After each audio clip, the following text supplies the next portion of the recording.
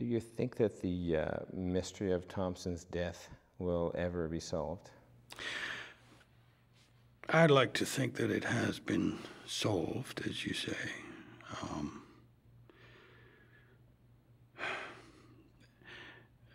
There are circumstances surrounding his death which raise questions. But after all, how long can you keep on asking questions and never being sure of the answer? This land, like a mirror, turns you inward, and you become a forest in a furtive lake. The dark pines of your mind reach downward. You dream in the green of your time. Your memory is a row of sinking pines.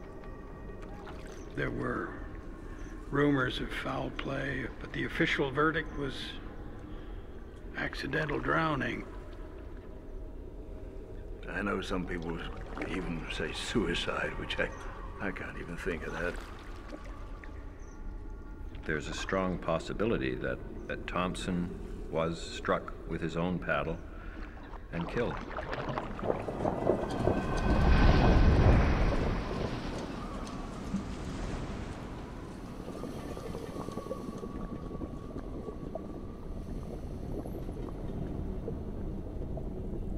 Explorer, you tell yourself this is not what you came for, although it is good here and green.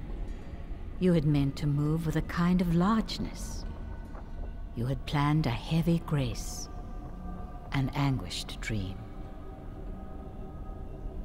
The dark pines of your mind dip deeper, and you are sinking, sleeper in an elementary world. There is something down there, and you want it told.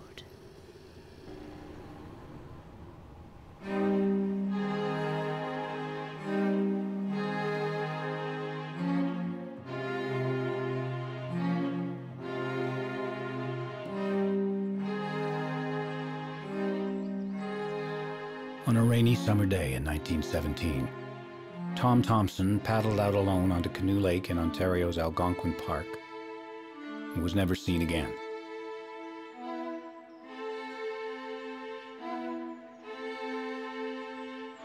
He was just 39 and had painted only 50 major works. But in the years following his disappearance, this body of work would become the single most influential in the history of Canadian landscape painting, and Thomson would become a figure of mythical proportions.